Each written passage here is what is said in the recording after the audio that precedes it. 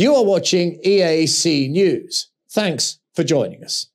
Hundreds of dinosaur footprints, so well preserved that even the scaly skin can be seen, have been found in Poland, giving an insight into the complex ecosystem of over 200 million years ago.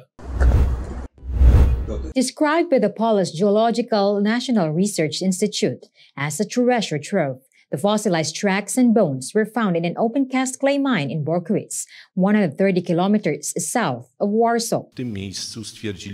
Exactly in this place, we found that the blocks that were rejected for use by the cornerstones when thrown away become actual cornerstones.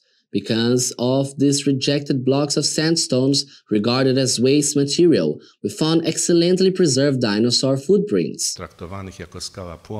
Geologist Grzegorz Pienkowski said the traces had been preserved thanks to dinosaurs walking on a dry surface millions of years ago that had been covered by layers of sand. Those are natural castings, because the dinosaurs walked on a dry surface thanks to which they were preserved. Sand barriers were laid out over them, and the sand became with time a thick layer, which is why we see the footprints bulging out.